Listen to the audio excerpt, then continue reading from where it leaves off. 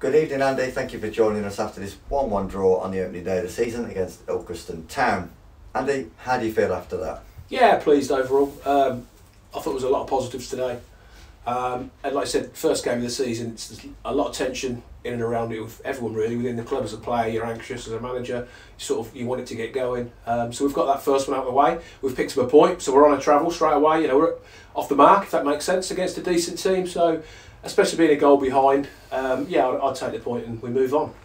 I think we showed a great attitude really to come back from going a goal down after probably most people's view dominating the game. But that's something that's evident in the DNA of your squad, Andy. Yeah, I've said that from the start.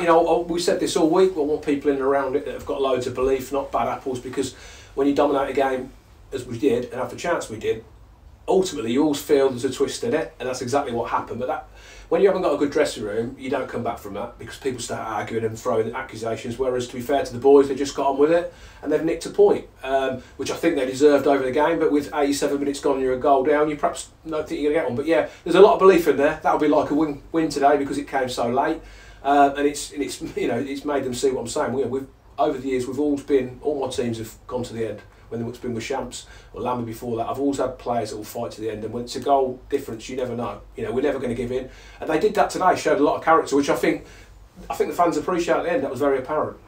Yeah, it was obvious. Yeah, a win would have been ideal, of course, but I think in some ways maybe not to lose, and also on the balance of the 90 minutes, to know that you're probably on most games, if you played that game, you would win that probably most times than you wouldn't. So to come back is massive. I mean, to go into Stourbridge next week full of confidence as well. Yeah, Stourbridge, there's a lot of tough games, especially early on. I mean, there's no easy games in this league. I've said that over the years. Every team's got good players, so there's no easy games. Next week's another one. Tough start. But to go there with a point as opposed to losing in the last few minutes today is a massive momentum swing, in my opinion. Every game's going to be tough, but it is nice to get off the mark. Like I said, I thought we did well enough to win the game.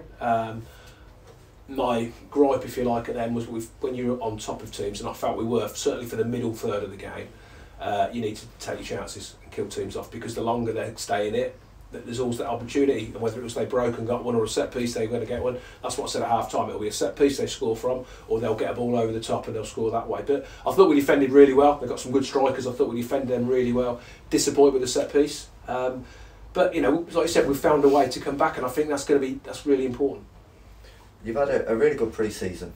Won 6 out of 8. You've seen a lot of different players. Big squad here at the moment. Big headaches for you. How many games do you think it will take for you to kind of whittle down what you feel really is your best 11?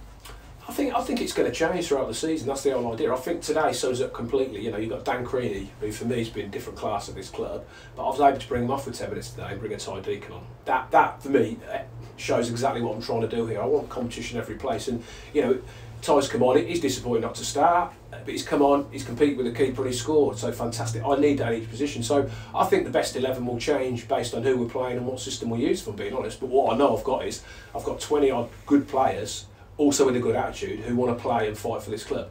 They want to work hard, they want to listen to what we're saying, and they're buying into what we're trying to do. If you've got that, I believe you can compete with anyone at this level. There were obviously some very strong performances out there. I'm sure you'd be delighted with quite a few of them. But we haven't really mentioned Gift Musa yet. What a performance from that young man today.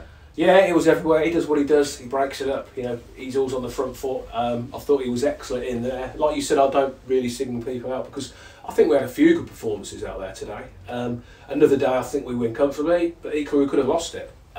That is the thing with football, it's fine margins. But yeah, coming back to Gift, I thought he was excellent. But there was other good performances. I thought the 2 centre halves I thought the back four was good, if I'm being honest, very good. I think we need a little bit more quality in the final third, and I include the centre halves in that from set pieces. I mean, as a group, we could have been a bit better in the final third, a little bit more clinical, and I think we win the game. Yeah, absolutely concur with that. Andy, thank you very much for your time today. No problem, cheers.